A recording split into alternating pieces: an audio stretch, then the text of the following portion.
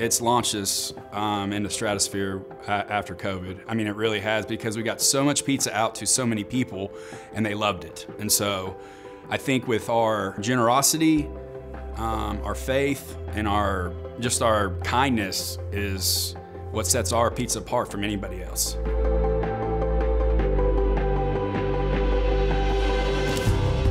So I joined in '99 and I got out in '05, so I did 6 years. I was Charlie 179, 11 Bravo with the Army National Guard. I did a couple tours. I did one in Bosnia and one in Iraq in '03. I've always kind of wanted to do my own thing with business, specifically because if I fail, it's not because of someone else, it's because it's my own doing. I like to take a little bit of ideas from everybody and then make my own. And you can definitely see that in our pizzas. One of my best friends at church approached me and he said, I've had this dream all my life of owning a pizza trailer. And I actually laughed at him, and because he came to me and said, hey, do you want to do this? And I kind of laughed at him. I was like, no man, it's nothing. And not something I would like to do. But we sat on it for about 2 weeks, prayed about it. And I was like, screw it, man, let's do it. We spearheaded an idea.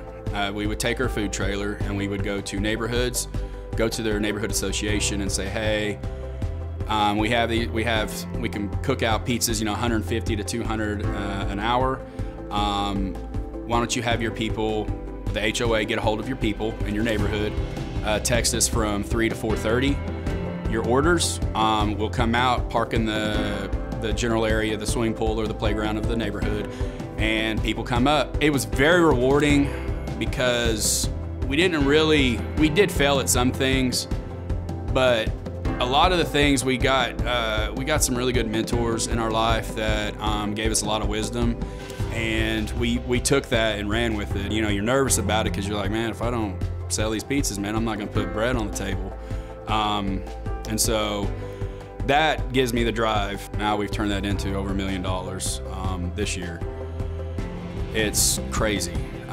It's crazy just to think that my company's done that. The way Warrior Rising helped me and dealt, giving me this opportunity, I feel that it's definitely, giving back to the veteran community, helping each other.